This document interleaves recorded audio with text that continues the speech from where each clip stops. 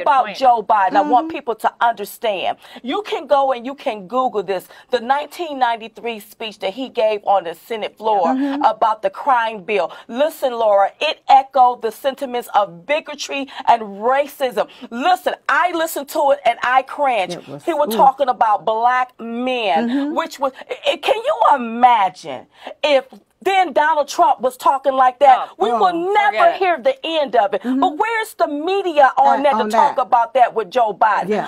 And let me just, can I just say one more thing? Love it. So listen to me. So back in the day, everybody, you had the ballers, the shot callers, the rappers, the ball players, everybody, black men wanted to be just like Donald Trump. You name one black man that ever wanted to be like Joe Biden. How many black friends did Joe Biden got? Obama was the first, and I got to question Obama to have somebody like that as the vice president. That's right. All black men want to be like Donald Trump. You name me one man that wanted to be like Biden. So I'm looking at these candidates. I'm tired of them playing the race card, the gender card, the sex card. I'm sorry, we're going to continue to play the Trump card so we can win, win, win. That's right. Well,